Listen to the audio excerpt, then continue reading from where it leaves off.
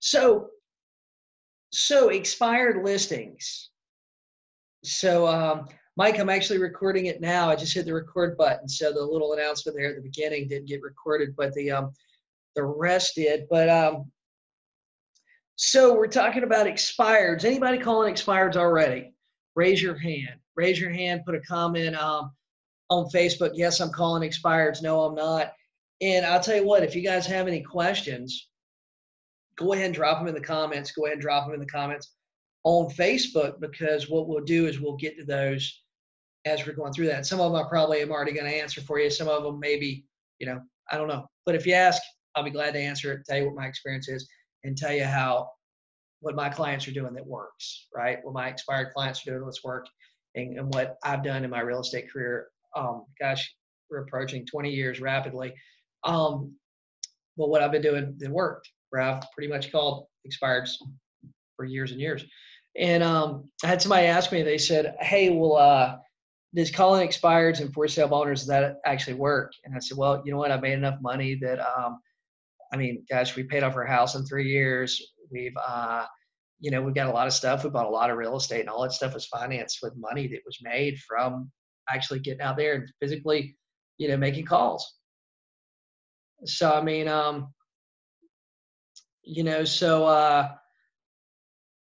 that is what, that's what it is, So guys, I feel like it's really worth doing. I feel like it's worth your time. So here we are. Let's talk about the problems first. And one of the biggest problems I see in the real estate business that a lot of agents have is this is not the movies. Okay. So what they see is they see these guys like Wolf of Wall Street's a great example. We're all, if you're in the real estate industry, I know you're a fan of sales movies, and we all see these sales movies, and you know what? They're on the phone. They're on the phone, and they are doing a call, and they have stuff going on. And anyway, all of a sudden that person goes from not being a believer to being a hardcore believer, and they do it like in the blink of an eye.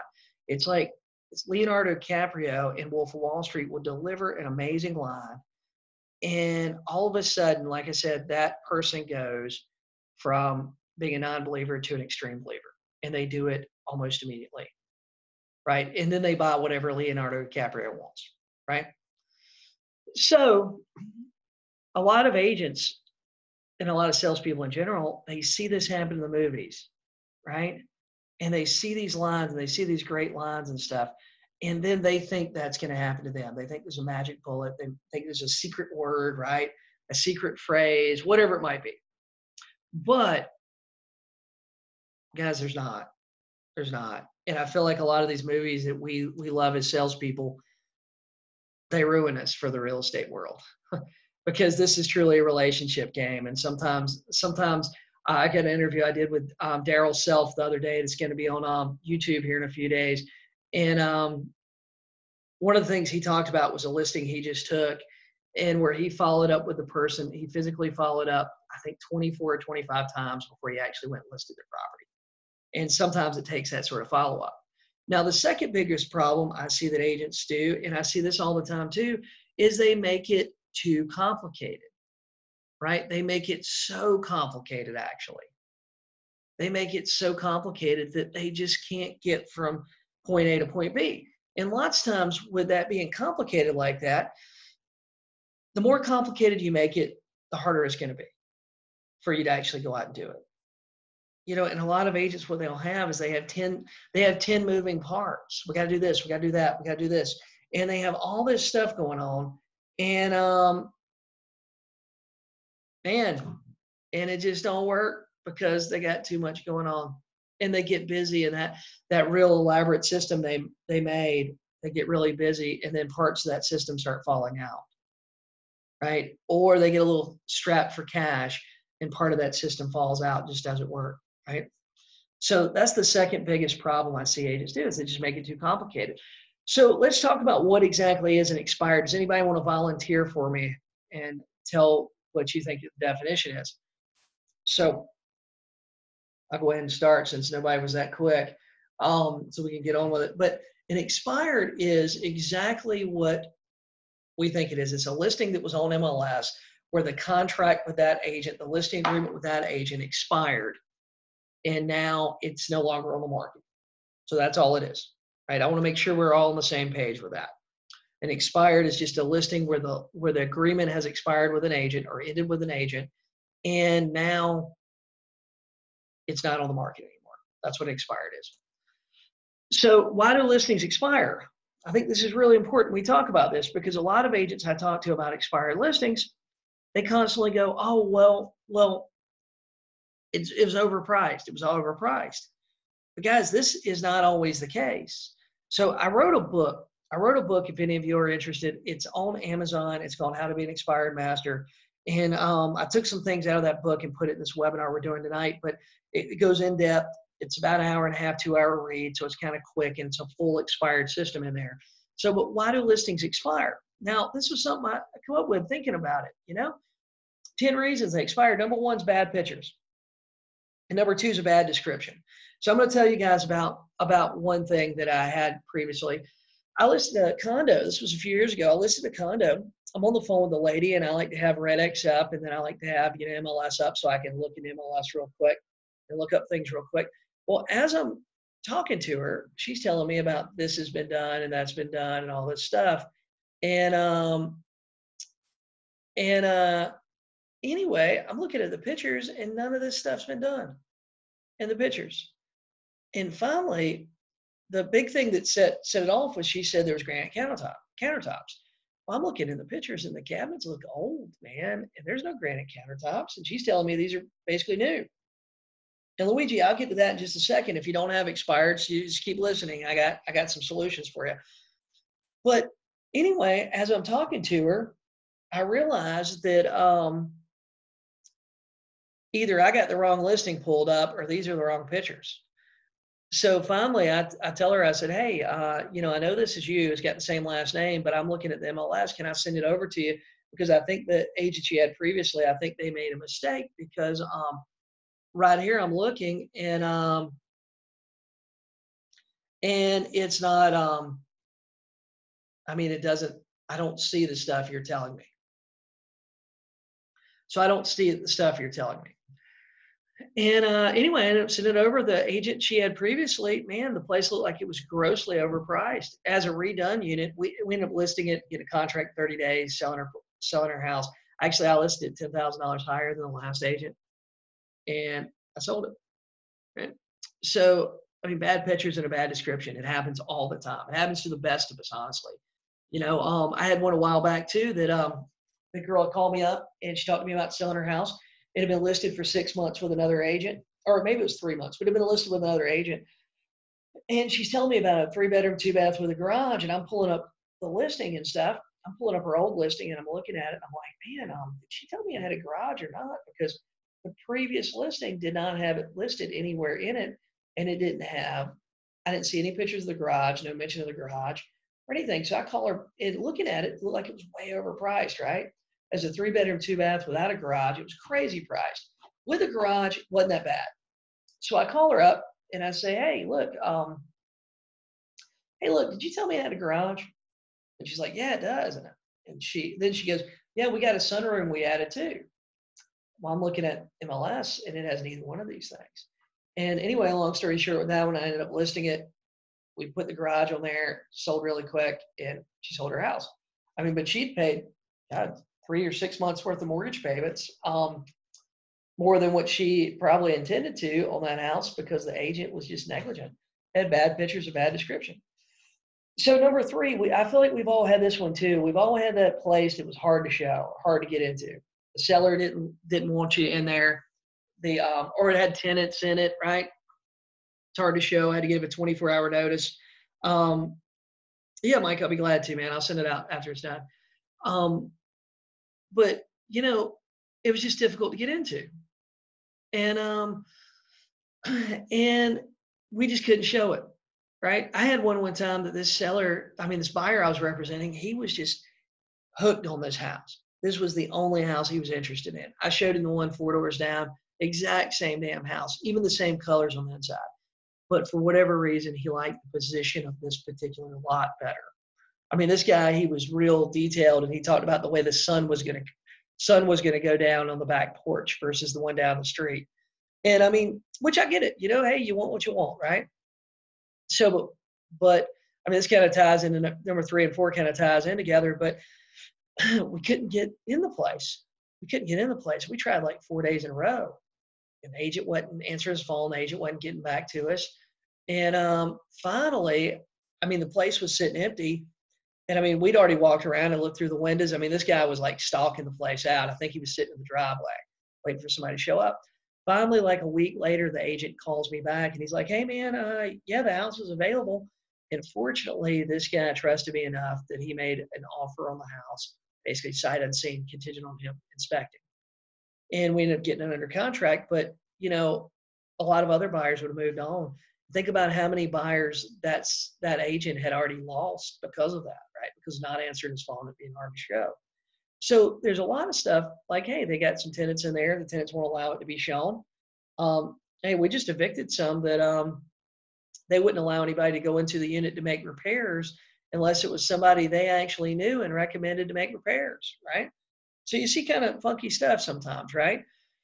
And number five, difficult agent.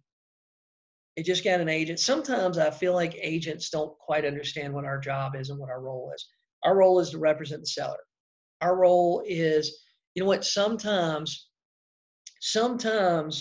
we get caught up in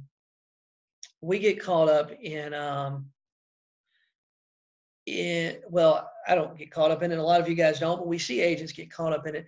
They act like the house is theirs, right? They go there to do what they want to do, right? Rather than do what the seller wants to do. Sometimes it gets really, really, really funky, right? And the agent is looking out for themselves, not their client. So we see a lot of stuff like that in the real estate business, I feel like, that just kind of prevents it. I mean, we've all seen the old agent thing. I had one a while back where I was interested in a piece of property, and I talked to the sellers before they put it on the market. I was interested myself. I wasn't trying to list it. And we specifically discussed one. It was a large piece of property, had a little mobile home on the side of it. I specifically discussed with the sellers what I was willing to offer. I discussed an offer with them on that property. Well, for some reason, couldn't get back and forth touch with them. We seemed to be on the same page. Didn't get in touch with them. And anyway, next thing I know, I drove by and there's a sign in the front. I said, well, maybe they just wasn't interested in my offer. So I'm literally walking around Walmart one day. The lady sees me and she basically goes, hey, Jason, look, we listed that with an agent, but, we're still interested in the offer you gave us. We just didn't hear back from you. And for whatever reason, I guess, I don't know, but we just didn't get back in touch with each other, right? So I called their agent up and they said, hey, we got it listed right now. And I said, well, I'm an agent too. I got to call the agent. And anyway, so, trying to do the right thing. I didn't want to go around that agent. I called the agent up and talked to the agent about the offer that I'd made. Told her I saw your clients in Walmart. They told me to give you a call, that I should submit that offer through you. And next thing I know, man, I get a way different response than the response I'd got standing in Walmart talking to the lady. And I still believe that place is still listed, has been listed for like a year with this agent. And I've talked to the agent several times. I've adjusted my offer some. And I feel like that agent is thinking they should get what she thinks she wants, not what they told me they want, which, is a weird situation to be in anyway. But sometimes, guys, we do have those difficult sellers. We get the sellers that, hey, they want to net $78,000 and they don't want to net a penny less than $78,000. So if the contract's coming in and it's going to net them $79,900, they are not interested in that, right? We see that too.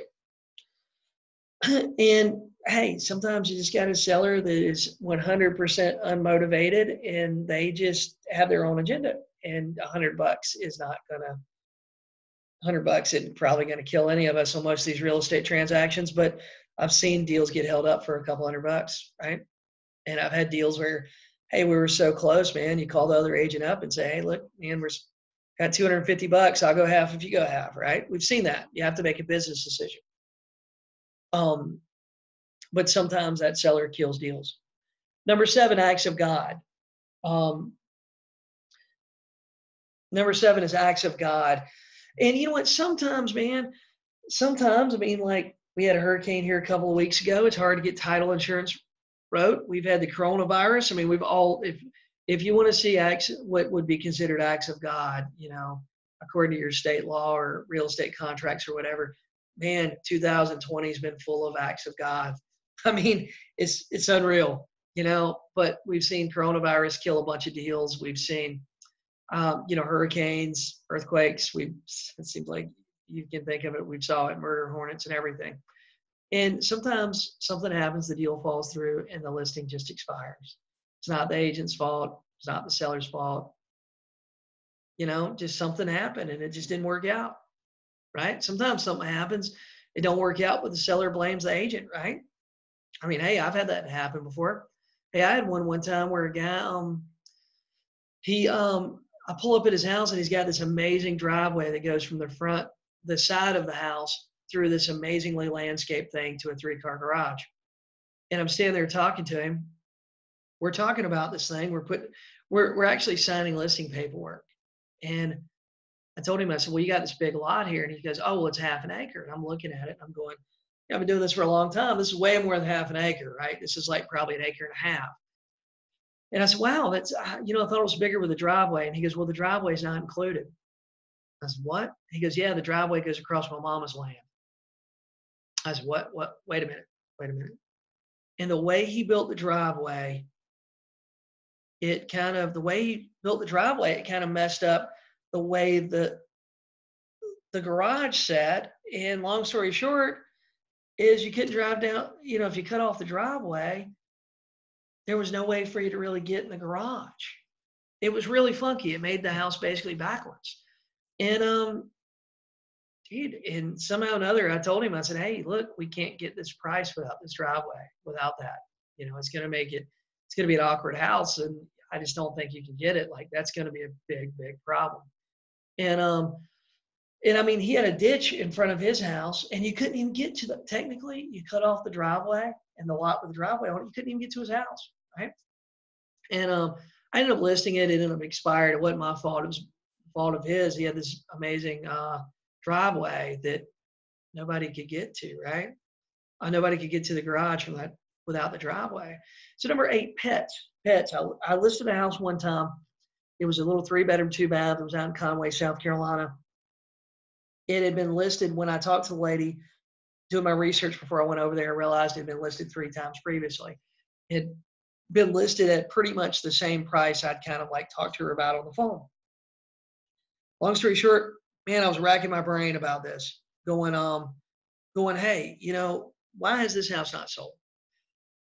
Right? Why has it not sold? What is the deal with this? And anyway, I pull up at her house for the appointment and I'm about to get out of my car. And next thing I know, this giant dog comes around the house. He was, I think he was a bull mastiff mixed with horse, right? This dog's head was as big as my steering wheel. This thing was just a massive animal. And he gets out. Well, he comes around the corner and I go to get out and this dog does not look friendly at all, right? He actually looked like he could have torn my leg off with no problems. He looked like I could have put a saddle on him and rode him. He looked like a small pony. He was that big. And this thing looks like he's ferocious.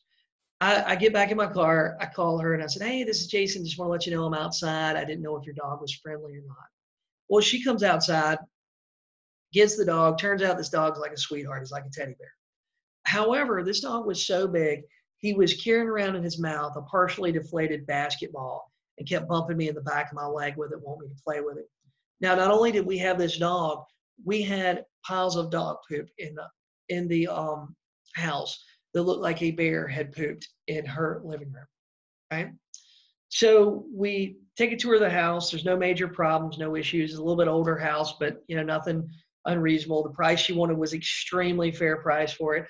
And I'm talking to her and I said, hey, you have this house listed a couple times before. Why do you think it didn't sell with other agents? And she makes a comment. She goes, oh, well, people would pull up in the yard, then they would turn around and leave. And that was when it hit me. They were turning around and leaving because this giant dog. And so as soon as she said that, it kind of clicked for me. And I'll tell you guys the truth, like, hey, you know what? I'm usually good with dogs. Dogs usually like me. Um, Even the mean dogs usually like me. However, in this situation, I would have been scared for my clients to get out. If they would have been sitting in the back seat of my car, I'd have been scared for them to get out because of the dog. And you know, it's unfortunate, but we talked about the dog and we put our house on the market. And long story short, her house sold quickly. So I mean, sometimes that happens, and I think we'd be surprised to know how many times that happens. Number nine, I'll tell you guys about one I had. It was a double wide I listed. And man, we had this thing listed cheap. We had it listed for $49,900, and there were other houses in the neighborhood for like $80,000, $85,000. Like this thing was priced right? Okay, so this is the problem though. I went in the house and I'm sitting in the living room talking to the people, and the dog pee or cat pee, the animal pee, some sort of pee in the house was like an overwhelming smell. I mean, I felt like I was about to choke out. Remember me talking about having asthma problems and having this old mold problems and stuff? Like I had to leave the house and go take me a Benadryl. This thing was bad. And I told her, I said, you know what? I said, maybe we get some air fresheners or something when we put this on the market. Now she knew that the place needed some work. I mean, they'd done some funky like halfway jobs. And anyway, she knew the house needed some work. So we talked about it and we priced it accordingly. And we priced it really well. It was priced at $50,000 when the comps were like 85. Right? So that's a good deal, wouldn't you guys say? So anyway, I mentioned this to her and she goes, oh, I was vacuuming before you came and I burned up a vacuum cleaner belt. And that's all good and everything. You know, that happens, but this wasn't a vacuum cleaner belt. So anyway, next thing I know, they're moving out the house. They're moving to wherever they were moving to. Well, as soon as they move out, I don't know if you guys know this, but when all of a sudden the fleas and stuff don't have anything to eat on, they go crazy in a house that's sitting empty. Where when the animals are there, they're not that bad. They're not that noticeable. Well, when they moved out, not only did the fleas go crazy, the roaches did too. And this house was covered in bugs. I mean, it was a scary type of thing you see like in horror movies, right? So, long story short, I tell her, I say, hey, look, I got some pest control people. They charge $100 a treatment. They think there needs to be 2 treatments. These people didn't really have any money. I said, look, guys, I'll pay for the treatments. I just need to get reimbursed back at closing. If I can send you an email stating that, you respond back to me, I'll be glad to send you all the receipts. We'll give them to the closing attorney, and that's what we'll do, right? So I pay a couple $100 for this thing to get treated.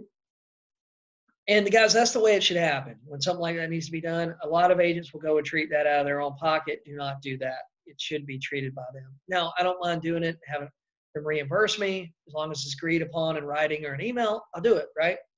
But anyway, this house, we couldn't sell it. We couldn't sell it because the damn fleas and termite.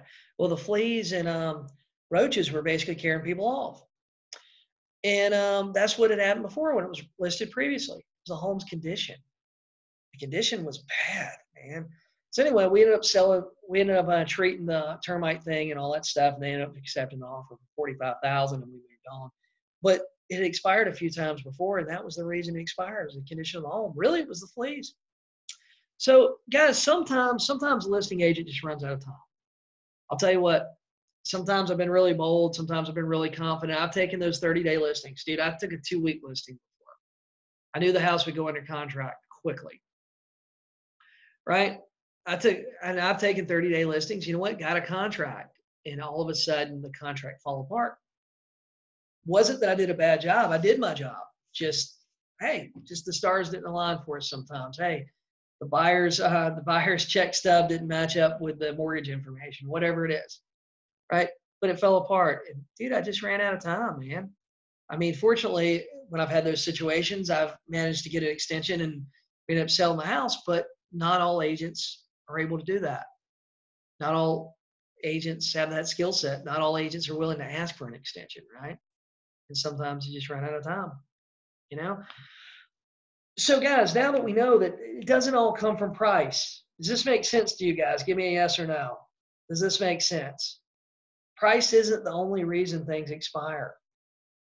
And guys, just because you don't have new expireds that expired yesterday, that doesn't mean that you don't have old expireds, right? Sometimes we can go back, we can go back years, right? Guys, and get this, a lot of the things that expired, guess what they did? The people rented them out, right? And guess what's really happened across the United States is we've had this crazy thing called the coronavirus. There's a lot of people out of work, and guess what? Unemployment didn't get extended for a lot of people, right? So there's a lot of people right now that don't really have any income and they're renting a place and they're not protected by these eviction things. The eviction moratorium extensions only were for properties that had a government-backed loan. If it's a property owned free and clear, doesn't have an FHA, USDA, or VA loan, doesn't have a government-backed loan, dude, you can evict. I had 6 evictions last week. I got 2 more I'm going to file on Monday for me, right? So there are landlords, and I know that some of you guys out there listening to this are going, hey, that's cold. It's not cold, it's business, right? It sucks. I don't want to do it. But there's a lot of programs, if they call me and if they're willing to go fill out the information, I'm willing to sign the documents so that they can get help paying their rent. There's a lot of programs out there right now that landlords don't understand that's available. And we need to be the people letting them know how to do that. You need to figure out where that program is and what that program has going on in your market. So where does contact information come from? Now, I'm going to tell you guys this. Now, you can go out there and you can try to figure out contact information yourself. You can try to figure it out. But I'm going to be honest with you, you're not going to find many numbers, right? Because a lot of these things, for you to look up numbers on your own, they're paid nowadays. Okay. But there's services out there. Okay. There's RedX. That's my favorite one. That's the one I recommend to people. Now, the reason I recommend them to people is because, man, every time I've switched from RedX, every time I've went to something else, guess what? 2-3 months, I was switching back to RedX. And the reason being is because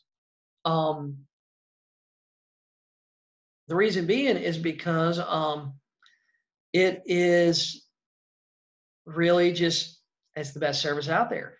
They have an algorithm, and the algorithm works. Guys, these people are smart, right? They're mining their own data. A lot of expired services out there are not mining their own data. What they're doing is they're reselling data.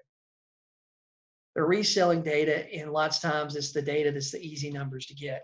So you might get 1 or 2 here and there that's really easy. You might get them from whitepages.com. You might get them from switchboard.com, whatever it is. But it's going to take you a lot of time. Guys, before I found a service, I'd spend 3 or 4 hours a night looking up numbers to make calls for an hour or 2 in the morning, right?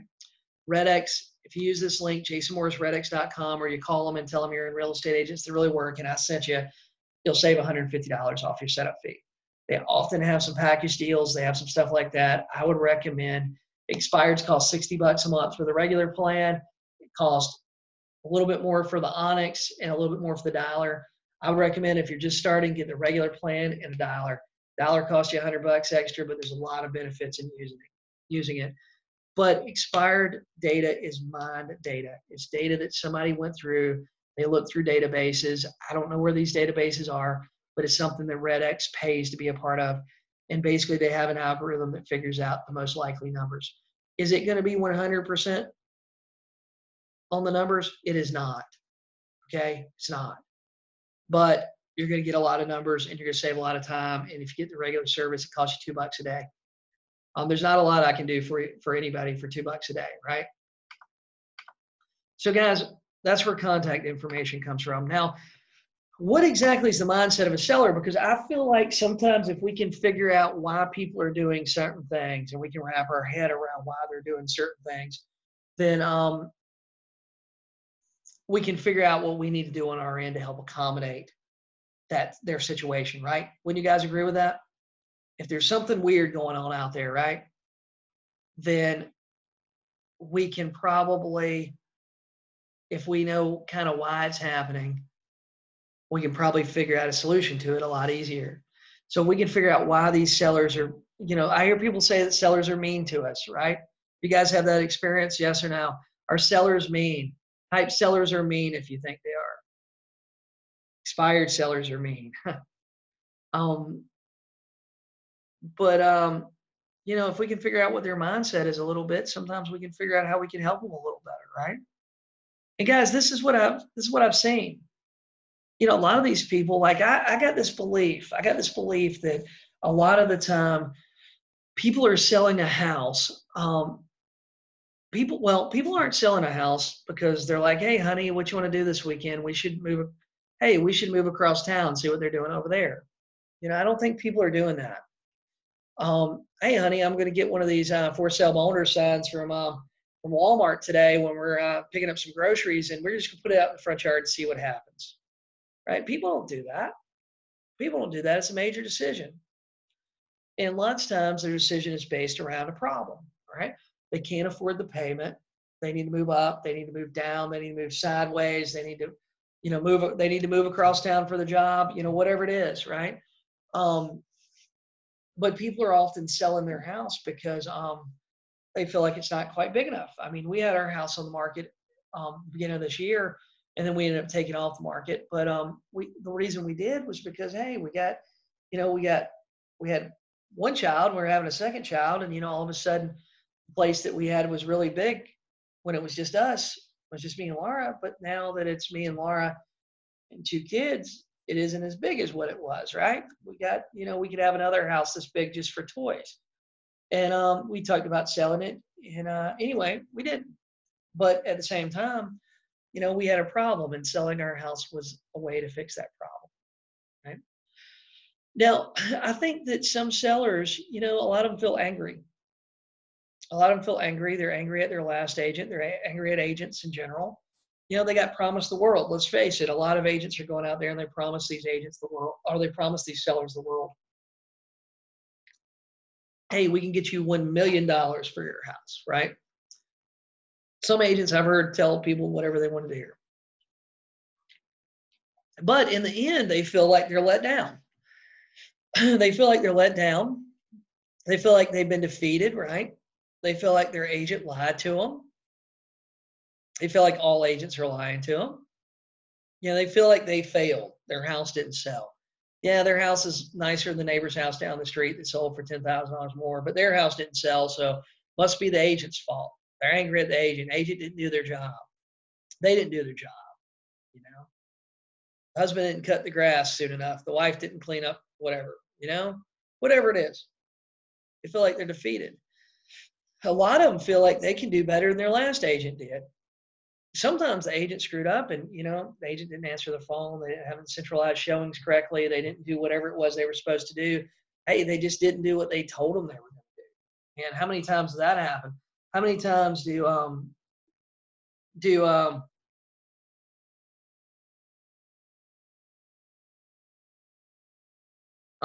how many times does that happen where we basically we just don't follow through? And we've all done it. We've all overpromised. We've all just not done what we were supposed to do, right? So it just happens. We don't mean for it to happen. It just happens, right?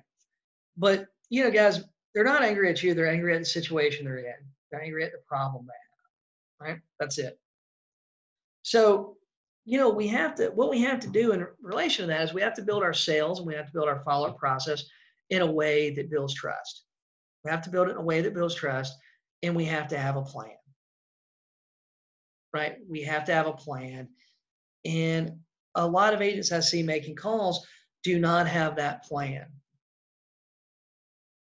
They don't have the plan, and they don't have, they're not sending out a pre-listing package. Their script doesn't go with the listing presentation. It doesn't go with their pre-listing package.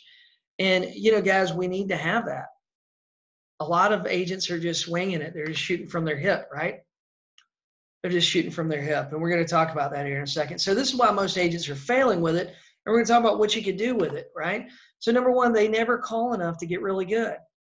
You know, it's like saying, hey, I want to be a really good golfer, but you never go play golf. Or you play once a month, you play twice a month. You never call them, right? So if you're calling once a month, or if you're calling twice a month, you're never calling to be really good at making calls. That's it. You're never calling to be really good at making calls. That's all. Right? It takes practice. It takes repetition. You know. Number two, they don't use a script. And here's the thing. I'm going to give you mine. Give me just a second here, and I'm going to give you mine. You guys can screenshot it, and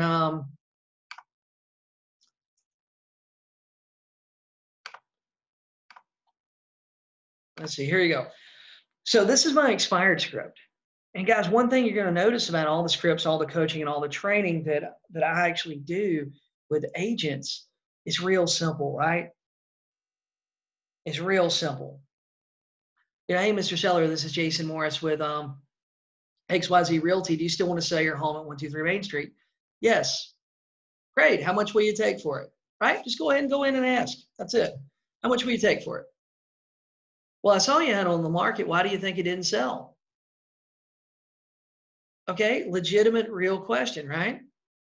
So I've been doing some research. I believe I know why your old agent didn't sell it. How soon do you want to get rid of this place? Right? You're saying something that's going to pique their interest. I think I know why it didn't sell. Now, sometimes you're going to have to analyze it, and you might have to actually see the house, right? But there's usually a reason it didn't sell, and lots of times the reason isn't just price, right? Usually it's features. But the next thing I like to do is I like to confirm some information that I see in MLS. Is this home, just like we talked about with the condo a little bit ago? You know, hey, it's a three-bedroom, two-bath with a garage, right? Three-bedroom, two-bath without a garage. Is the roof new? Is it on half an acre? Whatever it is. Confirm the stuff you're seeing in MLS. And if you're using REDX, it's pulling it up right there where you're making calls. So you got the MLS stuff right there. And then, guys, what we need to do is set an appointment. Right? And we need to set an appointment as quick as possible. I see agents doing this too. They'll talk to them on Monday and try to set an appointment for Friday. Now, what happens between Monday and Friday is that other agents are calling them and they're getting involved in the conversation that you just had and possibly giving them information that is incorrect or information that is just not good. Right? So as soon as we set an appointment, or guys, I do this even if I don't set an appointment. They say, oh, we're not wanting to meet agents right now. Okay, no problem. Well, I'd like to send you some information about me and what we do to sell houses. Can I send you? I can send you over my marketing package. And every one of us should have a pre-listing package. Do you have a pre-listing package? Give me a thumbs up or raise your hand if you got a pre-listing package that you can send right now. Right? So guys, we go through the script. The script is easy, right? We got to go through an easy script. An easy script. We can't do a script that's super complicated. Right? And a lot of agents, one of the things they do is they use a script for like a little bit of time. They use a script for a little bit of time. And then they take and they don't,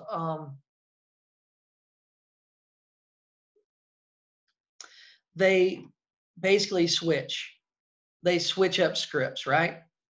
So they switch up scripts, and then they basically just keep changing scripts. So the problem is they never get really good. They never get to figure out what all the answers to those questions are.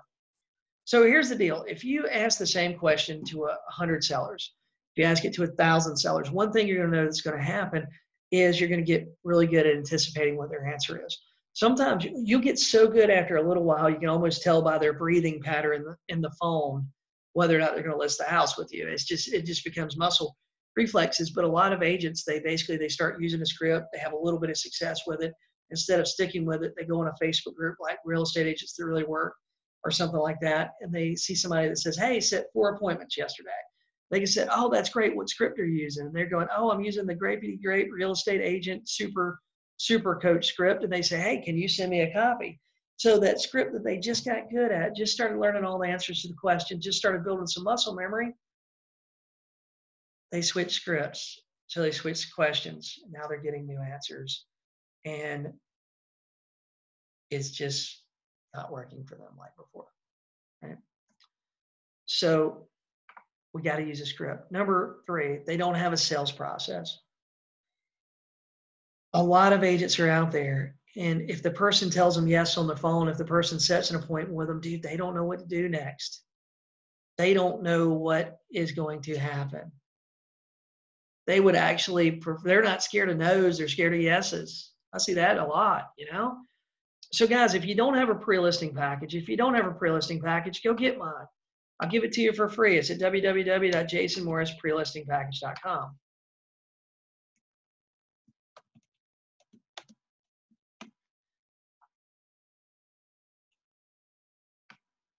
So there it is, jasonmorrisprelistingpackage.com. Right? That's it. So go there, download it. There's a video that walks you through the whole thing. But I guarantee you, if you start trying to get that in as many sellers' hands as possible, you'll definitely see a great, great increase in your business. Right? So number 4, this is something I see agents doing too. They keep talking about listing the house. Right? They keep talking about listing the house. Guys, here's the problem with listing the house. Is a lot of these expired sellers, they don't want to list the house. They want to sell the house. You know, guys, so what we should do, we should make it easy. We should talk about what they want to talk about. You know, hey, the best conversations, the easiest conversations is when you have somebody there and you're talking about what they want to talk about, you know, right? You're talking about what they want to talk about. They want to sell their house. Guys, here's another thing too. I see us happening. I'm guilty of this too. I would go in these listing appointments. And this was when I was a new agent. I was really good at getting people on the phone. Like, I mean, really good at getting people on the phone and really good at setting appointments. And sometimes, man, I would just tell people whatever they wanted to hear to get my foot in the door. How many of you guys have done that? Tell them whatever they want to hear. Oh, we're previewing for a buyer. Oh, we might have a cash offer for you, right? Stuff that didn't even make sense. But I tell them whatever they wanted to hear to get my foot in the door. And then when I got my foot in the door, I'd basically never leave. I'd basically stay until, I guess I thought I was going to wear them down and they were going to sign the paperwork with me to get me to leave.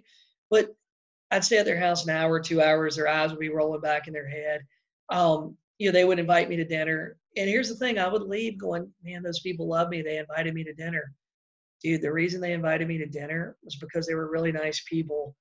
And I'd stayed so damn long, they didn't think I was going to leave. They were hungry, right? They wouldn't invite me to dinner because they really wanted me to eat dinner with them. They just wanted to eat dinner themselves. And they didn't think I was going to go anywhere. Right? We're not going to listing appointments to make friends. I'm sorry. If you want to make friends, maybe you join a club or go to a bar or something. You know, there's a lot of places that are much, much easier to make friends at. Sure. But a lot of agents go to listing appointments and they think they're there to make friends, and that's not it. The only reason you're there, well, the only reason they have you there is because, hey, they want to sell their house, and technically you sell houses, right? And the only reason that you're really there is because, dude, it's your job. So that's it. That's it. The one thing I've learned is the shorter the listing appointment for me, the more likely I am going to get that listing. So number 5, a lot of agents, what they do is they make the calls. They'll make those initial calls and they'll call Kimmy Lewis, right? They'll call Kimmy Lewis, and Kimmy's a super nice person. I know her personally. She was one of the first people I met when I moved to Myrtle Beach, right? But they have a great conversation with a lady like Kimmy Lewis, and Kimmy's super nice, and Kimmy tells them, hey, yeah, I want to sell my house. And then guess what? They never follow up with them. They have a great call. Kimmy doesn't set an appointment right then. And they never follow up and talk to Kimmy. You know, guys, sometimes we're given objections. We're going to talk about objections real quick, too. I know I don't have much time here left. But, you know, one of the things that a lot of people are doing when we call them is, hey, dude, we're all busy. We all have kids. We all have jobs. We all have stuff to do. We all have hobbies. We all have busy lives. Even if you don't have a job right now, you still have a busy life, you know? So we have these busy lives, and when somebody calls us that appears to be a telemarketer, which that's what we appear to be when we're on the phone lots of times and we're calling somebody, we appear to be a telemarketer. And we're all guilty of this. They give us their go-to line, get us off the phone as quickly as possible. The same way we give go-to lines to people that call us, right? Because we, as real estate agents, we're constantly getting bombarded. Right now, I'm getting bombarded by this health insurance person that calls me. It's not a person, it's some company. And God, they call me all the time.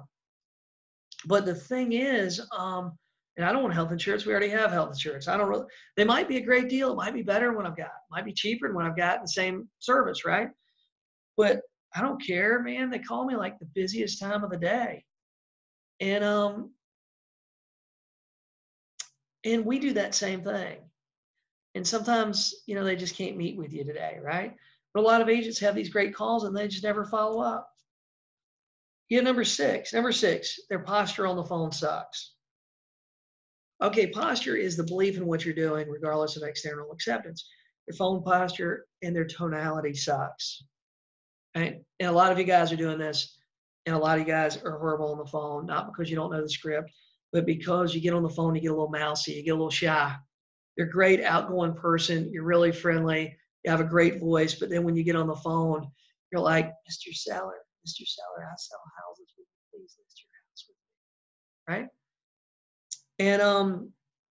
And there's nothing exciting about that. There's nothing fun. There's nothing that gets their attention.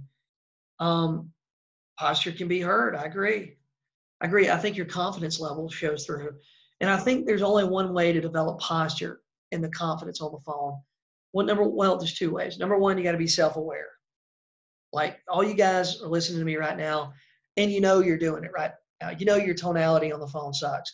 You sound like you're tired. You sound like you just woke up.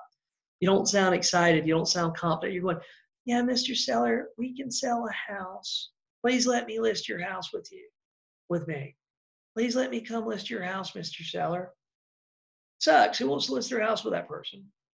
Right? It's like if you went to the doctor. Let's say you go to the doctor and they go, and you got two doctors, right? You're getting a second opinion. You got to have surgery. First doctor goes, well, we might could do this surgery. We're just going to get in there and look around and just hope for the best, right? They can't tell you about recovery time. They can't tell you about their plan. Might last 20 minutes, might last 2 hours. Who knows, right? But they don't sound real comfortable about the surgery. You go to doctor number two, and doctor number two goes, hey, here's steps 1, 2, and 3, 2-week recovery. You're going to be brand new. This is how long you're going to have pain. This is how long the surgery lasts. This is how long you're going to be under, right? I mean, they're like, bam, bam, bam. Hey, no problem, Jason. We do 3 of these a day. Do you want to be number 1 or you want to be number 3 that day? I kind of want to be number 2, right? After you've had a warm up, but not when you're tired. But it's the same way. It's like when if you went and talked to an attorney, like you had a major legal problem, right? You go talk to an attorney, you talk to number 1, and he's basically like, yeah, we can get you out of this. You won't go to jail, maybe. You talk to number 2, and he goes, yeah, I know the solicitor's office. Yeah, I've dealt with this before. Yeah, you've got great evidence. Yeah, this is what our plan's going to be. Right? Which one are you going to go to? You're going to go to the plan, right? I tell you this, I believe that sellers are picking us, not based on the company we're with, sometimes because of the confidence level they can hear that we have about ourselves, number 1. And number 2, the plan that we're telling them and the confidence we have in that plan. I believe that. I could be wrong, but I believe that. And I feel like I see it. I feel like I see it over and over again. So guys, it's like that time when you're super busy, it's like everybody wants to work with you. When you're super busy, you got 5 contracts going on, your phone is blowing up, you got people messaging you through Facebook you went to high school with. Everybody wants to do business with you, right? Versus that time where, dude, you're struggling to get a deal together and man, you just can't get them closed. You can't get the people to sign the contract, right? It's hard when you have 0 deals going on. It's hard to get one. When you got 10 deals going on, man, 11 and 12 are so easy. Number 11 and number 12 fall in your lap. I think it's confidence level. I think that's it. I think it's your posture and your confidence level.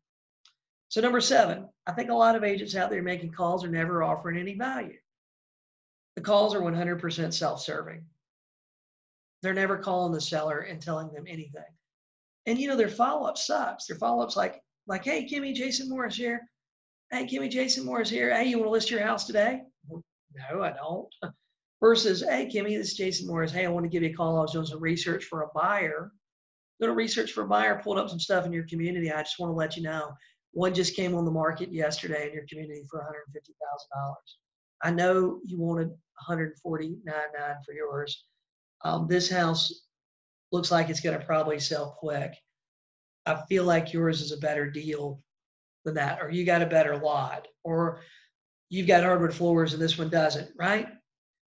What's that unique selling thing they told you about there in a corner lot, or a lot that backs up to the pond? Hey guys, is there a lot that backs up to the woods? That's a big deal sometimes, right? And we have to talk about those. Guys, I don't understand why a lot of agents, they look at the comps. They don't really look at the features of it. They just go, hey, that last house sold for $159,900, so this one should sell for $159,900, right?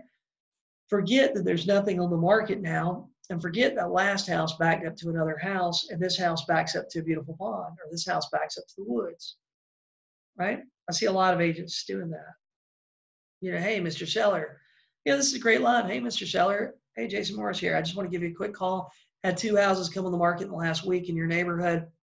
However, you told me on the phone that you put new granite countertops in and you got a new roof and new HVAC. These other houses don't have that. Now, I know for some of you guys, that don't sound like a big deal as long as the roof's in good shape and the HVAC is good. But let's say, we're comparing apples to apples. We got the same 2 houses sitting there. Let's just say they're on the same street. They got the same landscaping, right? Built the same year, but they're both 15 years old. They're in Myrtle Beach, South Carolina. One has a brand new roof and a brand new HVAC. The other one doesn't. Which house would you pick? Even if there was $5,000 apart, the one with the new roof was $5,000 more. Which house would you make an offer on first? I mean, me being the agent I am, I'd encourage the one with the new roof, right? Even if we offered the same price as the one down the street, because I know that we have a lot of salt in our area and we have hurricanes and tropical storms every year. And I know that, hey, a 30-year roof don't really last 30 years in Myrtle Beach. I know that air conditioner, only has a lifespan of a certain amount of years, and 15 years, you're kind of getting up there, especially with the salt in the air, right? We need to make sure we're offering that value. And some of you guys are turning down listings right now. We're in a super hot market. Some of you guys have people where you're pulling comps and you're going, oh, it should be priced at 150. You're going, hey, I adjusted my microphone. Sorry about that, Andrea. But you're going, hey, it should be priced at 150 when there's nothing on the market. They have a couple of extra features and they're going to need 159.9 to net what they want to net. You're passing up those listings and they got motivation. You should you should take every listing that you can take as long as it's within a price range that's reasonable, right? You should take them all. You should take them all. So guys, first 2 steps, I want to tell you this. You guys that are starting out, you're starting out making calls, whether you're calling for sale owners, whether you're circle prospecting, whether you're doing expireds, these things will work for you, I promise. First 2 steps to get really good at prospecting. Number 1 is to prospect more. Make more calls. Right? If you make more calls, you're going to get good at it. If you make more calls, it's just a numbers game, right? Yeah, sometimes I do pause for thought, but sometimes I pause just to make sure everybody got what I said, because sometimes I feel like I talk fast. But we really need to prospect more. That's number 1. Even if you're really bad on the phone, if you make more calls, you're going to get more deals. That's just the way it is. You talk to more sellers, you're going to work with more sellers. If you want to do more real estate business, guys, there's 2 people we work with. We work with buyers and we work with sellers. If you want to do more business in the real estate business, we need to talk to the 2 clients that we can work with. We need to talk to more sellers and we need to talk to more buyers. That's it. It's pretty simple, right? And number two, use a script. Consistently use a script, right?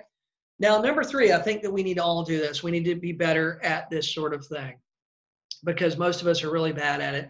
Most of us are spending our days in reaction mode, and being in reaction mode is where you basically get up and you have no idea. You have no idea what's going on that day. You have no idea what's going on that day. You're just going to get up and just hope. You're just going to get up and you're just going to hope that something happens, right? You're going to hope something happens, and you're going to hope things work out, and you're going to hope your phone rings. And guys, reaction mode sucks. Back when I had a big team and I owned a property management company, I was in reaction mode 7 days a week, 24 hours a day. And I was always, sometimes I'd be sitting there and it was really quiet, and I would literally be like feel like I was white knuckling, gripping my hands because I knew the phone was going to ring any minute, and it was going to be something really bad. But here's the thing. There's no emergencies in the real estate business. Did you guys know that? That addendum that they're calling you about right now, that addendum they called you about right now, guys, look here. It can wait. It can wait an hour. It can wait 2 hours, right? Even if you send it over right now, the underwriter isn't going to look at it right now. I mean, yeah, sorry, but it's like that. The underwriter isn't going to look at it right now. So guys, if we made a schedule, I guarantee you guys, if you guys made a schedule and stuck to it 75% of the time, right? Just scheduled your mornings. I believe if you can control your morning, you can really get a good handle on your business, controlling your business, controlling your income, controlling everything. If you get a really good handle on your morning till like 11 a.m. Okay. And so to do that, we got to make a schedule. We got to know what we're going to do tomorrow. Because if we leave it up to fate, fate is not our friend.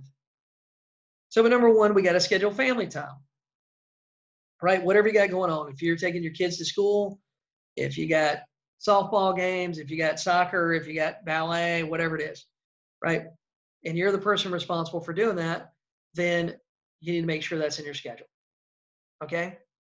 If you've got date night, if you've got trips, if you got whatever it is, we got to put those in our schedule first, because typically if your business life and your family life collide, only one of those things are going to survive. I think that's why most of we have such a high divorce rate in the real estate industry.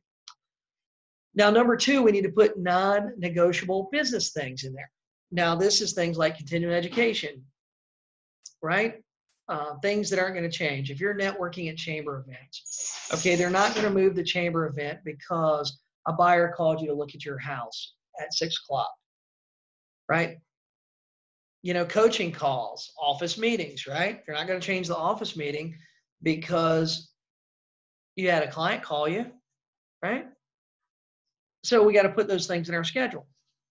But number three is the most important one to keep your business going is prospecting. It's the most important thing to keep your business going. Okay. If you don't keep adding to the top of the funnel, the bottom of the funnel is eventually going to go dry. Okay. And this is why a lot of agents will see them. They'll get 3 or 4 deals under contract. They work really hard. They close those 3 or 4 deals. And then for 2-3 months, they have nothing going on. It's because their funnel went dry.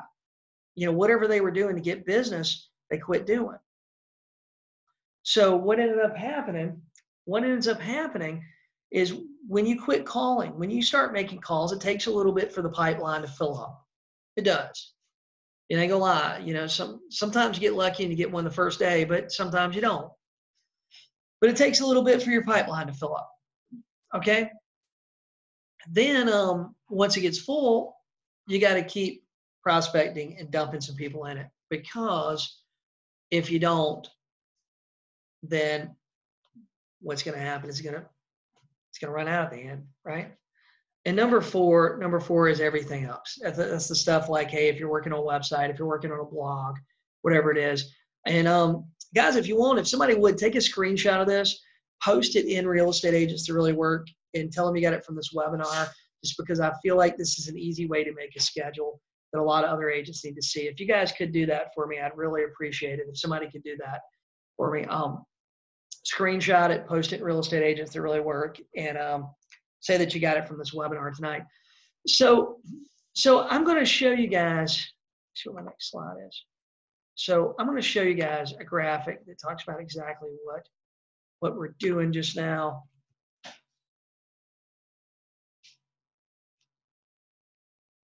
Because I feel like you guys need to see this.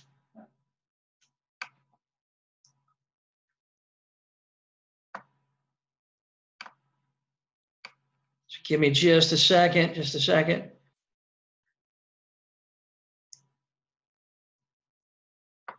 Okay. Guys, this is a great graphic too. Love for you guys to screenshot this one and add it to real estate agents to really work as well. So guys, this is what your business needs to look like, right? And it isn't just with expired leads, it's with everything. It doesn't matter if you're doing Facebook ads, it doesn't matter if you're doing Zillow or whatever it is. We got to keep dumping. We got to keep dumping leads into the top. And I just got asked to share the Redx URL again. That URL is jasonmorrisredx.com. Okay, so that's the link where you can just log on, you can subscribe to Expireds, and you can get a discount today at a waive the setup cost.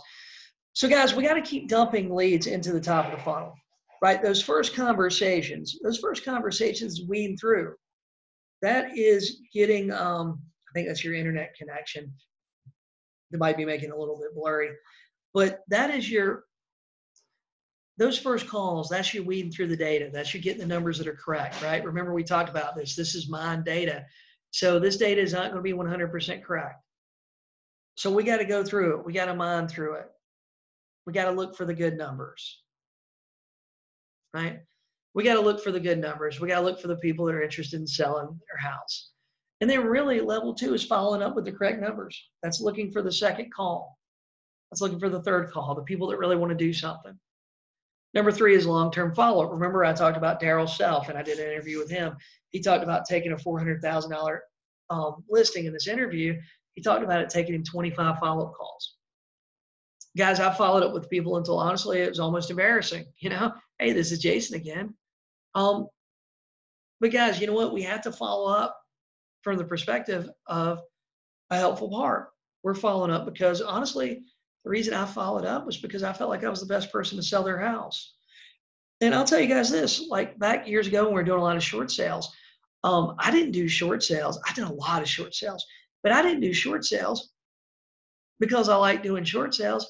I done short sales because I'd spent a lot of time like researching the process and researching programs and stuff. And I felt like I was the best person to help those people get out from under their home. Right? Yes, Andrea, if you could screenshot this for me and post it in Real Estate Agents That Really Work. And I think this is a graphic everybody needs to see, or they need to see some version of this graphic. I feel like this is something that every real estate office needs to be teaching. Brand new agents need to see this because, guys, you got the first level, figuring out if they want to do something or not, figuring out if they gave you the right number, if they're qualified, whatever it is. Second level is following up with the correct numbers. Level 3 is long-term follow-up. That's the people that want to do something. Okay, level 4 is going on your appointments. That's the listing appointments, buyers appointments, whatever you got. Number 5 is getting paperwork signed. Right? That's when you actually got a deal going on. Okay, I feel like if we can understand our business and look at our business this way, it makes it a lot easier, doesn't it? And the top of that funnel is really, really wide because we got to dump a lot of leads in. We got to dial a lot of numbers. And you know what, guys? We're in this crazy business here where we don't have to bat 300, right? If you were in playing baseball and if you batted 400 for just one season, you'd be a Hall of Fame player and you'd make millions and millions of dollars. Okay? Now, fortunately for us, we're in a business where you can make millions of dollars. Let's be honest. You can make millions of dollars in the real estate business. It's very doable. I've met a lot of agents that are making millions of dollars, right? We're in a business where you can do that. Okay, but the good thing for us is, you know what? We don't have to bat 300. We don't have to get 10 out of 10. Guys, we can take a listing a week We can have a lot of at-bats, a lot of great conversations, and end up taking a listing a week, a couple listings a month in a lot of your markets, and do extremely well financially. We are literally in a business that gives you the ability to do whatever you want to do, really. I mean, there's nothing else quite like this. So, but if we can look at our business in this way, it just makes it easier. Just makes it easier. So, guys, I told you guys that I would go through a couple of objections. Do you guys want me to keep going? I know we promised an hour. We're going a little bit over. I got some objections we can go over too that I like to go over. Yes, put in the comments, yes, keep going, or wrap it up, Jason. Right? Put in the comments for me. And if you want, we'll talk about some objections and stuff. Keep going. Keep going. I got a couple of keep goings. Cool. Cool, man. Well, I'll tell you what, we're going to keep going. Keep going. Cool. So guys, let's talk about, give me just a second here. Let me find my page. Sometimes I get lost in my own stuff, man. So I wrote this book a while back. Got published. It's on Amazon. I'm going to show you guys this if I can figure out how to do it. Okay, share screen. How to be an objection master. I don't know if you guys got any of these books. How to be an objection master, but this was a good one. I feel like this was one of my best ones. I did How to Be a FSBO Master. I've sold at this point, I think I've sold and given away like 20,000 copies. I did How to Be an Expired Master, which was really good. And then I did this Follow-Up Master Day Planner, which is available on Amazon too. But then I did this Objection Master thing, and I don't think there was anything like this that came out. Because one thing I can tell you guys is, with the time I've been in the real estate business, I've heard all the objections. And here's the crazy thing. The same objections I was getting 16, 17 years ago when I first got on the phone are the same objections that sellers are giving now. They're the same objections you guys tell me about all the time, right? There's no new objections, right? There's only a couple of ways to handle objections. Okay, now an objection, I'm going to give you guys a definition here, which I think this is great. Now, Oxford Dictionary describes an objection as an expression or feeling of disapproval or opposition, a reason for disagreeing. Sometimes, guys, I don't know about you, but sometimes we disagree for the sake of just disagreeing. What do you think about that? Sometimes we disagree because we don't have time to listen to their story, right? Sometimes we disagree just because, hey, just hitting a good time, we don't have time for it. We're busy, right? Now, I got a little bit different belief, and I put it here. You guys are welcome to screenshot this too. I don't know how well you can see it, but I'll read it to you. What I believe an objection is often just an excuse not to do something. In the case of this book, it's a real estate property seller telling you their go-to line that is often just something to get you off the phone. The sales objection is a direct response in the evolution to our ancestors' physiological reaction of fight or flight that occurs in the presence of something terrifying, either mentally or physically. In modern society, we're not experiencing this reaction due to attacking wild animals. It's a response to the common sales call. It's a smokescreen. There's nothing more. It's a smokescreen. For most agents, it's a minor tactic that defeats them and somehow gets them to give up on their goals. Most agents are going to create more objections on the phone than they will ever overcome because they refuse to learn scripts, stick to them, and practice. Okay, now I'm going to throw a little bit of a curveball to you guys here. And now, sometimes the objections we think we are getting are not objections, right? They're not objections. They're conditions, okay? They're not objections, they're conditions. And what a condition is, and it's easy to get these things confused, right? A condition is something that is real. It's the state of something with regards to its appearance, quality, or working order. The wiring is in good condition, right? The weather is good condition. The weather is a condition, right? So I'm going to tell you guys the story real quick. I had this guy, ended up selling his house, but we were planning to put his house on the market. we had Hurricane Matthew coming. Hurricane Matthew was 4 years ago. And Hurricane Matthew was kind of bad in our area. Well, we were going to put his house on the market, and that was like a Wednesday or Thursday. Well, hurricane came, a tree fell, and it fell over on his house. Okay. I talked to him like that Friday when I was supposed to go over there. I called him that morning, said, hey, man, just want to call you, see how things are going. I know we had a hurricane. Want to see if you guys, just checking in with him. Hey, you still on for our appointment at 2:00. Well, he tells me, he said, hey, Jason, here's my problem, man. I got a tree that fell in the house. It didn't really damage the house, but I got to replace some shingles. I got a few things I got to do, and I got to get this tree cut off the house. It's probably going to be a week or two. Okay, now, a lot of agents, I'll tell you what a lot of agents would have done. A lot of agents would have said, oh, damn, they don't want me to come there. And they would have taken that highly personal, right? They would have said, oh, well, they don't want to list with me, and they never followed up with this guy. Well, guys, guess what?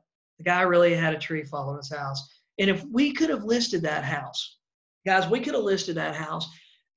But for me to take pictures, I'd have taken a picture of the house with a tree on it, right? It didn't make a lot of sense for me to go list the house. It actually would have done him more harm than anything else because it's got a tree laid over on the front of the house. So we see things like that. I mean, it would have done him more harm. Now, we waited 2 weeks. I kept following up with him, asking him, hey, can I help you? Do you need somebody to help you get it off? Do you have a roofer, right? Now, if we'd have listed that thing with the tree picture on there, man, I would have got calls. The number one thing would have been, oh, the roof's bad. Tree fell on it. Roof wasn't bad, man. Tree just kind of laid over on it. Just need some shingles replaced and the tree cut off. That's it. So sometimes, guys, and actually, when I use that example of that was a great example, I believe. But sometimes, guys, we get a condition. They say, hey, we can't meet you at 2:00. Well, they can't meet you at 2:00 because guess what? They go to work. Guess what? They got a doctor's appointment. Guess what? They got stuff going on. They got to pick up the kids at 3, right? But we never ask the next question. We never ask the next question, so we never know. Oh, you can't meet. Oh, what's going on at 3? Hey, well, I can't meet you at 2:00. Hey, no problem. Will a little later in the day work for you? When we're going through this setting appointments, we got to make sure that we're dictating the time to begin with, right? When you call your dentist and you schedule an appointment, the dentist just don't say, hey, Ed, come on in whenever you feel like it, do they? They say, no, we got an appointment at 2:00. Can you be here at 2? That's what they do. And that's what we have to do too. We have to dictate our schedule.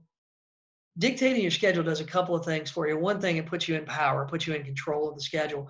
And number two, it helps overcome rejections because, lots of times agents go, oh, what time works for you? And the guy on the phone says, oh, I don't know. I got to ask my wife. And the agent goes, oh, well, ask your wife and call me back. Well, dude, you created an objection you can't overcome. Right? Where you could have, same situation, you could have said, hey, man, well, I tell you what, would Saturday at 11 o'clock work for you? Well, I don't really know. I have to check with her.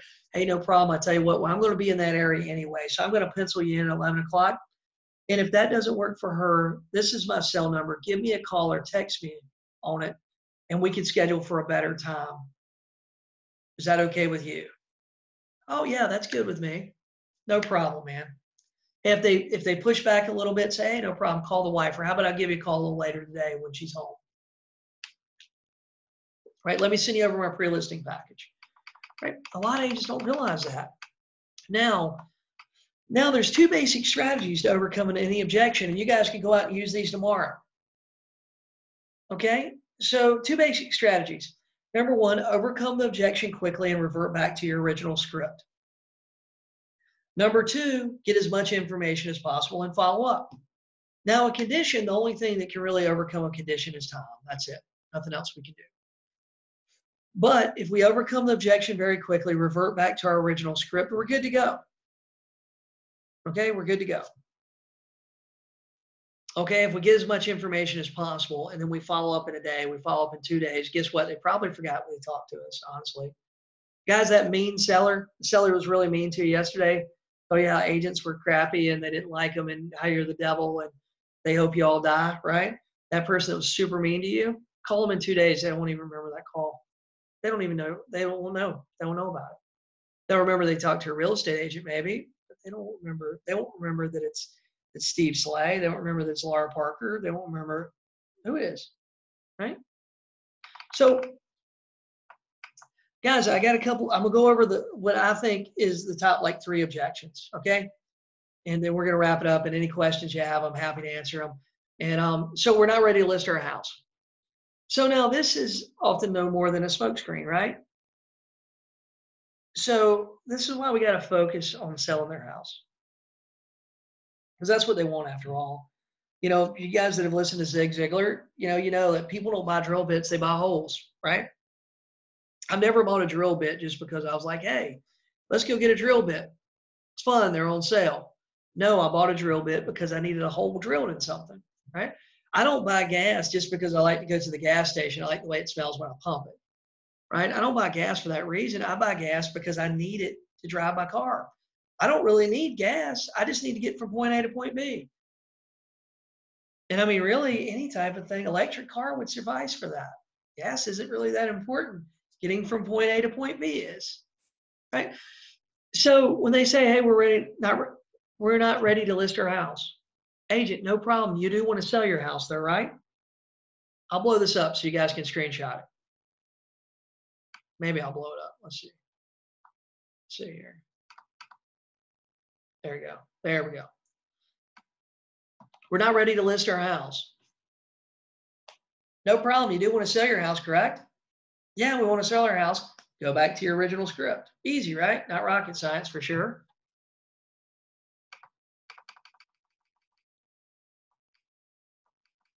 Guys, listen to this one. How many of you guys have gotten this one? We don't want to pay a real estate commission. Have you ever got this?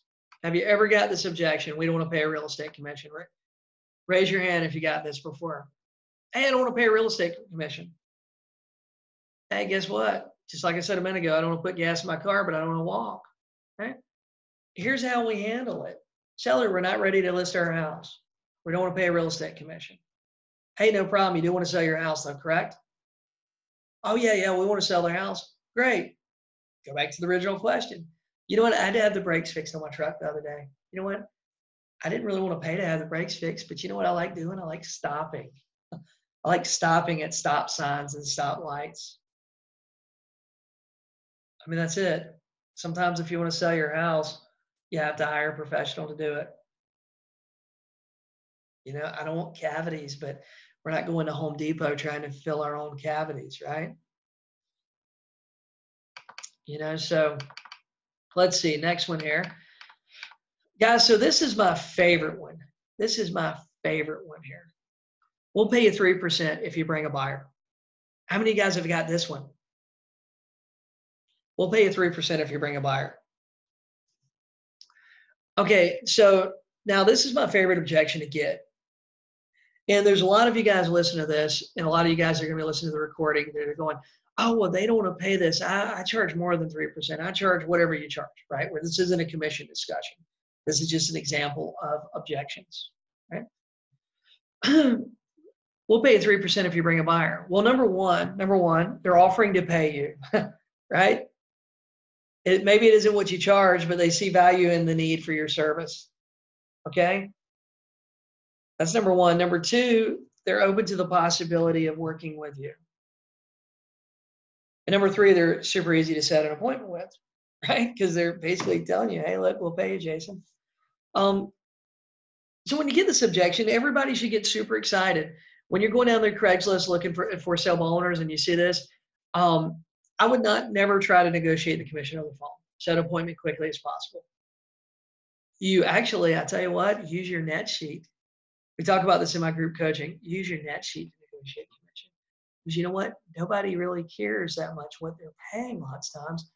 Most sellers, every now and then you get that seller that's, you know, a jerk and they want a nickel and dime everything. But most people are just looking at what they're going to walk away with.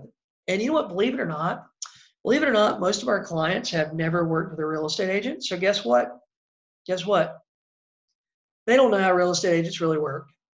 And you would not believe how many times I've talked to sellers and they were hardcore. No, they didn't want to hire me. And when we really got down to things, and after a conversation, I realized they thought they were going to have to pay me my commission up front, but they thought they were going to have to pay me if the house didn't sell. Guys, we're paid for performance, right? We only get paid if we sell a house. Now, some of you guys are doing some funky stuff, trying to take some money up front, doing stuff like that, but I don't like that. I'm just being honest with you. I don't like that. Because you know what? I can take a lot more listings when I'm getting paid for performance, right? If we don't sell your house, you don't pay me money. So here's the thing. We'll pay you 3% if you bring a buyer. Fantastic. Will you be home at 4 o'clock today? Yes. Go through the rest of your script. Send them your pre-listing package. Great. I'm going to stop by and take a look at your house so we can see if we have a buyer for you. What's your email address? I want to send you some information on me and my team so you know who's coming. Then you send your pre-listing package. That's it.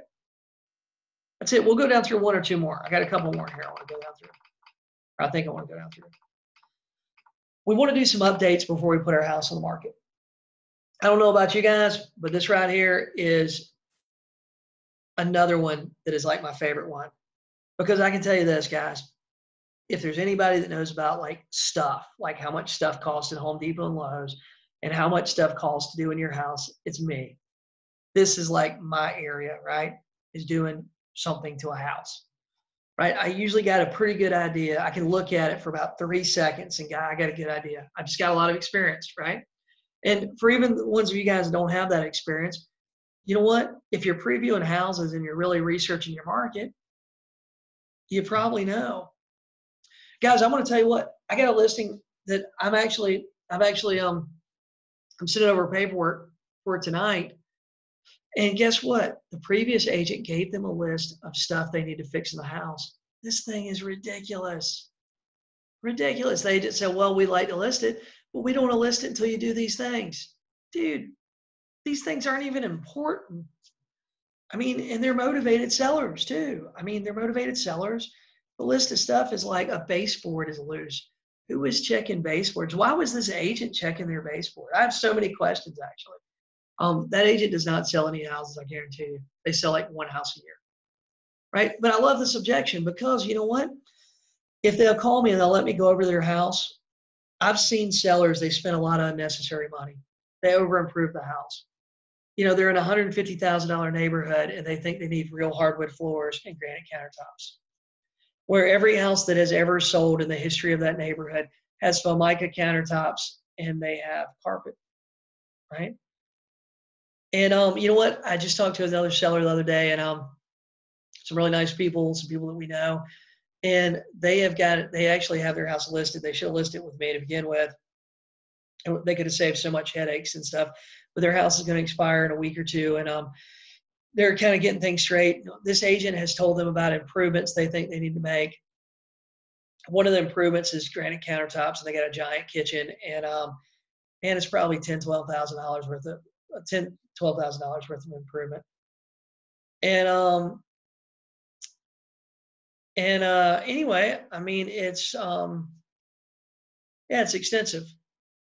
And this agent's telling them, hey, you got to do this to sell your house. You got to do that to sell your house. And you know, or honestly, man, I mean, I don't know. I didn't ask him, but I don't know if these people have 15 grand to put in the house.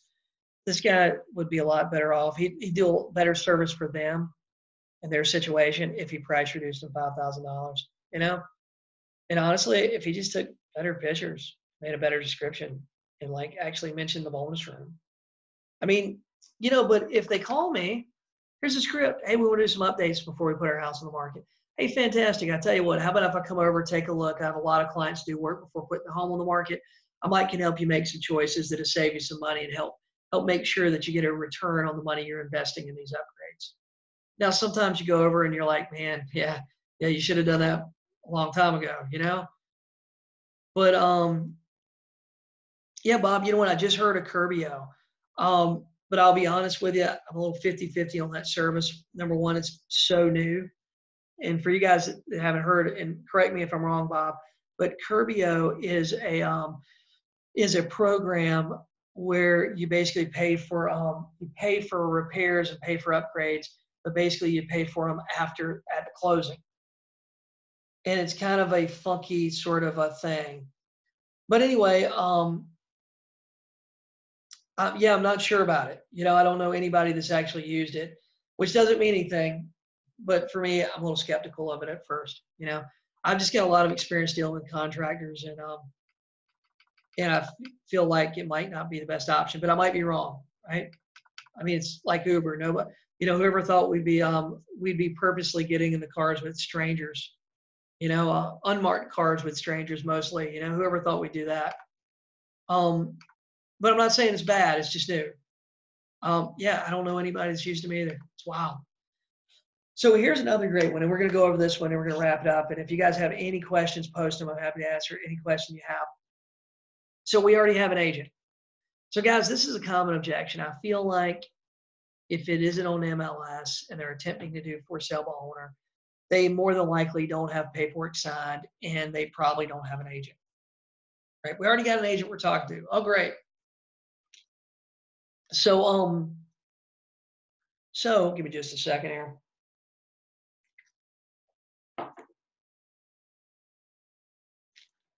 I had somebody complain that sometimes I drink water during webinars. It's been an hour and a half. Sorry, guys. Had to drink some water. So how do we handle this objection? So, hey, we already have an agent. Fantastic. Who's your agent? Let them answer. They might not even have an agent. Dude, so many times I've had people to tell me agents' names, and sometimes, hey, I had one time tell me an agent's name. They say, yeah, we got an agent we're going to use. They're so-and-so. Dude, that agent died. I mean, sometimes for sale owners, right? This is just another smokescreen. It's just an objection. But yeah, I had them tell me about an agent one time. They said, yeah, we're going to use so-and-so. And I mean, I kind of knew the guy. Dude, the guy died. I mean, they hadn't talked to him. I mean, unless they had, Ouija board or something. But, and sometimes they talk about agents. That agent isn't in the business still. A client that I have is probably one of my favorite clients. He's a friend of mine. I talk to him often. I've sold like 7 or 8 houses for him, and he's always got something going on he calls me and tells me about. And dude, the first time I talked to him, I remember he told me that he said, yeah, I got an agent. Tells me his agent's name. I knew the guy. I said, no kidding. No kidding. I know him. Good deal. Why hasn't he put it on the market for you yet? And out of nowhere, he goes, oh, well, he's hog hunting all week. He's hog hunting all week, and he can't get it. He can't get it on MLS. I said, well, has he got paperwork signed with you? He said, no, hadn't signed nothing with him either. He's supposed to send that over to me, but he told me he's going to be hog hunting all week. I said, no kidding. I said, well, I'm going to tell you what, I don't hog hunt, and I can come over and get on MLS today. And the guy goes, really? And I said, yeah. I mean, I met him like 2 hours later, listed this house. It's only a $50,000 house, but you know what? I've sold 7 or 8 for him. I mean, I've done close to $1 million worth of business with this guy. And I'll tell you what, looks are deceiving. This guy, you would not think he had $1 million worth of real estate. And get this, none of it had loans. None of it's had loans on it. There have been super easy transactions. The guy's a retired contractor. He will do anything just about to sell a house. Everyone he puts on the market looks great. And if they say, hey, I want this to make the deal work, dude, he goes and does it.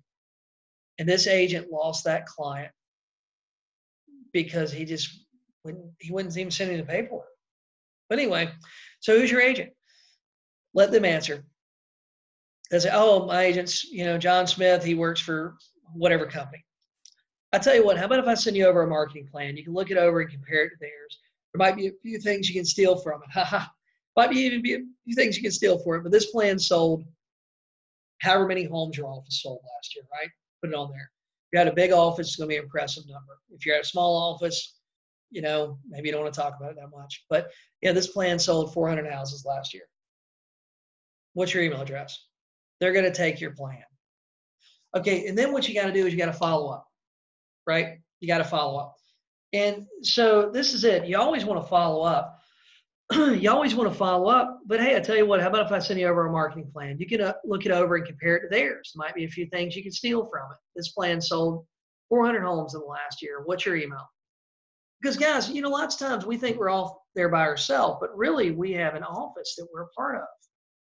And guys, use that office as numbers, especially if you're a new agent, even experienced agent. Use that office as numbers because guess what? Those numbers, if you're in an office with 50 agents, your numbers are going to be a lot bigger than yours by yourself. If you're in an office with 200 or 300 agents, guess what? Numbers are even going to be bigger, right? Use those numbers. Use that to your advantage.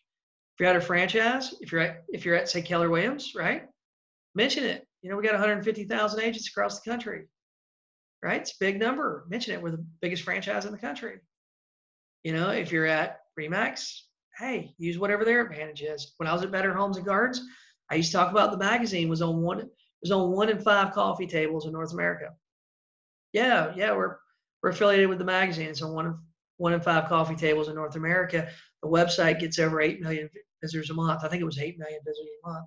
Right now, their single wide mobile home probably ain't gonna be on the website or the magazine, but it's impressive, right? It's impressive that the website's in there. That's the sort of marketing you have behind you, right? And it was a brand that people trust. I do believe that if you have advantages like that, you should use them, right? Let's start at the script at the beginning. So we already have an agent. Fantastic. Who's your agent? Oh, my agent's John Smith with whatever XYZ Realty. I'll tell you what, how about if I send you over our marketing plan? You can look it over and compare it to theirs. Might be a few things you can steal from it. Ha, ha, ha. This plan sold 400 homes last year. What's your email address? They go, oh, great. Send it to them, follow up the next day. So follow up with them and say, hey, Mr. Sellers, Jason Morris, I just want to make sure you got everything from me. And I was kind of wondering, how does our marketing plan compare to theirs? Chances are they had no marketing plan. So they have no marketing plan. So what are they going to do? Stick a sign in your yard and hope something happens? I used to work for this old guy. He used to have a lot of weird sayings and funny sayings and stuff. And I guess it was because he was like 70 and had been in the real estate business for like 50 years. But he used to call this poking and praying. He said, you poke a sign in the front yard and your pray is going to sell. And, every now and then I'll tell that story when I got somebody. I said, yeah, I used to work for this old guy. He used to call, so what are they going to do? Just poke and pray? I used to work for this old broker. He called it that. They poke a sign in your front yard, poke a sign on the ground in your front yard and pray something happens. And, that's what some agents are doing out there, right? If they don't have a marketing plan, if they don't have a written plan to sell your home, what else are they doing? But guys, that's an easy objection. Easy objection. Call us back after the holidays. Guys, this is a great one there. It's a great one. Where your home was listed before. How many of you guys have ever got that objection? How many of you have ever got that one? Call me. Where were you when our home was listed before? Hey, Mr. Seller, that's a great question. I look on MLS daily at all the homes on the market. Plus, I talk to a lot of our agents. Your previous agent didn't let me know about your home. Sorry. I'm looking at it right now online. Do you still want to sell it? I can tell you exactly why it didn't sell. Let them answer. Right? Be aggressive when you're talking to them. Be aggressively assertive. And look at this one. Look at this one, guys. How about this one? You're the 30th agent that called me today. Typically these people aren't getting any phone calls, right? But when you go from 2 calls a day that are telemarketers to 10, it feels like a lot of calls. We really need to focus on selling their house, right? Seller, you're the 30th agent to call me today. Wow, that's a lot. You really had 30 agents call? Yeah. Were they all asking you to list their house? And guess what, guys? I've got a lot of them this way. Were they asking you to list their house? Like, oh yeah, they were. They just want the listing. Blah, blah, blah, blah, blah. Agents are evil. I say, well, I'm not calling you to talk about listing your house. That's not what I'm calling you for. They go, oh, really? No, I'm calling you about selling your house. Are you still interested in selling your house? And then you continue with your original script, right? How easy is that? So, want to hire an agent with an office closer to ours? That's a good one. We can sell our house on our own. We're just testing the market. Nobody's just testing the market. We're taking it off the market for a little while. And here's how I would handle that. We're taking it off the market for a little while. Hey, I understand it's hard having to have your house ready all the time for showings. If I had a buyer that would give you that $150,000 you're asking for, would you still be interested? You wouldn't believe how many of us say yes to that. We're looking for somebody with more experience. Well, I hear this a lot with agents in my coaching group. You know, guys, you can always partner up with another agent, right? You can always partner up with somebody with more experience. We're looking for somebody with more experience. Hey, Mr. and Mrs. Seller, I understand I don't not have as much experience as a lot of agents out there. However, I'm aggressive, and I would not be working on selling your home by myself. My team I work with, my office I work with, has a tremendous amount of experience. We have over 100 agents there. We sold 1,000 houses last year. However many houses you sold, right? I'm not sure you can find someone with that sort of support. You know, I'd like to send you my marketing plan, right? Easy. Guys, I looked like I was 12 when I first started um, selling real estate, right? So I had to overcome a lot of those things. You know, I'd like to talk to my spouse before setting an appointment. Hey, I'd like to talk to my spouse before setting an appointment. Hey, no problem. I encourage you to talk to them. I'd like to meet you both. Do they normally work during the day? Yes or no? How about this? My schedule fills up pretty quick. What if I pencil you in blank? If that doesn't work for them, you can call me back and we can figure out what time will. Guys, I'm willing to pay X commission. That's a fantastic one we kind of talked about. We interviewed an agent that offered a lower commission. Now, this is an objection that normally you'd only get it on the phone after an appointment, right? But you might get it. You might get it before, right? Lots of times you'll get it while you're sitting at the kitchen table.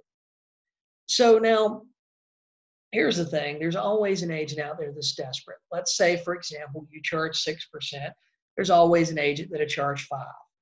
Now, there's probably agents that charge 4%. There's probably some that charge 3.5%, right? There's no standard commission. Some of these agents are all over the place. You know, I don't know how someone pay their bills. I don't know how someone pay their real estate stuff, right? Because they drop their commission so low that doesn't even make sense. But that's not the discussion today. So we interviewed an agent that offered a lower commission. Well, there are agents that do charge more than we do and some that charge less. Did you compare your marketing plan to the one I sent? I said, well, yeah, it looks about the same. You know, all you agents do the same thing. Okay, well, what commission rate do they offer? Guys, I'll tell you what. I had one. This was one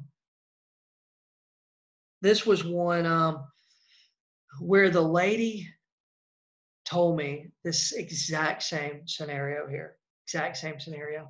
Now, one of the weird issues I had there was she wanted $135,000 for her house, and I told her that we could get $149,900.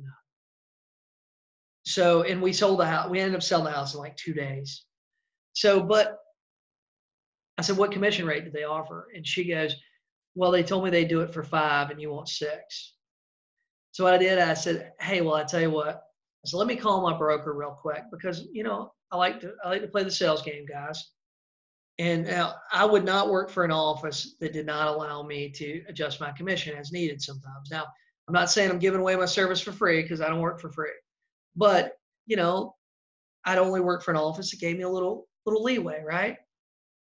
No, we're not going out there trying to take, you know, listings at commissions that are way above what the market average is, and we're not trying to take them below, right? But we want to get paid fairly, correct? And want to get paid. Some agents don't understand getting paid. They will get hung up over the commission rate. There was an agent a while back that told me he would not take a listing under 7%. Right? This is what he told me. This is a conversation we had. But he had 0 listings. Okay, so therefore, and he was in a hot market. Therefore, you know what? 7% wasn't working out too well for him. He'd been a lot better off. He'd been a lot better off to take listings at 5% and have a couple listings, right?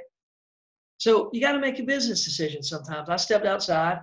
I don't remember who I called, but I called somebody, chatted with them for about 3 minutes on the phone, went back in. I said, hey, so at 5%, you're ready to sign the listing paperwork? She says yes. And you know what? I got a house I sold in 2 days.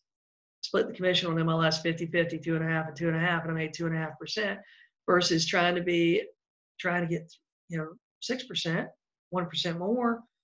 You know, man, I made a commission. In like 30 days. You know, it's a business decision. That's all it was. I'm not telling you to lower your commission. I'm telling you to do what's best for your cash flow situation, the business that you're in, the business that you're running. Right? So that's a great objection right there. So guys, I've went way over my time here. I'm going to tell you what, I am going to, I've got some time here for some question and answer. I'm happy to answer any questions you guys have. Do you guys have any? You guys have any questions? I see I got a lot of people on here still listening. Did you guys enjoy the webinar? Right, did you guys enjoy what we talked about tonight? Was this a good one? Was there stuff on there that actually made sense? Was there stuff on there that you think is going to help you when you make calls tomorrow? Cool, Charles. You know, I feel like I hope there was.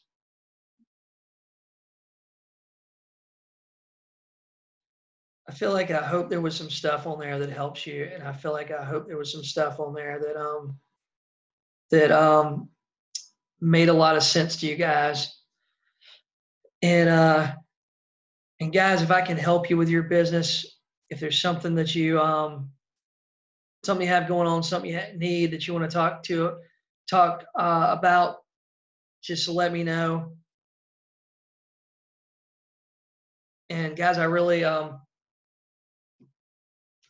let's see, it's very poised in their minds. Thank you. Thank you, guys. I really appreciate it, guys. I hope you guys have a good night. And I will talk to you guys soon. Have a good time.